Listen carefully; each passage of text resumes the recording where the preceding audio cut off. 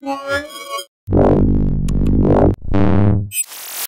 guys, Sascha from Mobile Geeks. We are in northern Taiwan, in Taoyuan, at the headquarters of Polytron technology. And you know what? We're taking a look at the future of displays, and not only of displays. Let me show you just at least a little bit. All this around me are some of the technologies over here. So what we have over here is the so-called Poly view. Right now it's kind of, I would guess, like 60% transparent, but of course we can also kind of turn it all down so that we kind of protect it, that you can't look through this glass anymore. This one is called Poly Magic, which comes with integrated LEDs, and actually they've been already shipping this for companies like L'Oreal and Shiseido. They have this in their showroom, and it's really pretty cool. And there's another one down here. This is called the Poly Heater. This might be the future of stoves for everybody who loves to cook, right? This could be so cool. This can get up to 100 degrees Celsius hot, so you can definitely boil your water on there and cook some amazing dishes.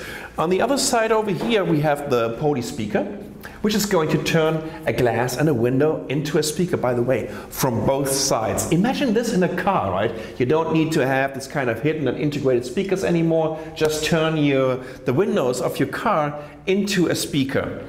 But I have something really cool that I would like to show you. I think we're all familiar with this generation of USB memory drives, and they've been around on the market for roughly around 10 years, 15 years? Yeah, about that. So that's the USB memory drive that we're all familiar with and that we're using right now. But what about this one?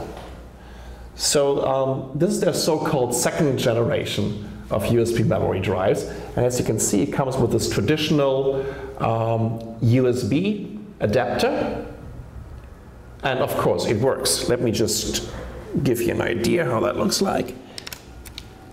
Oh, I think that was the one way around.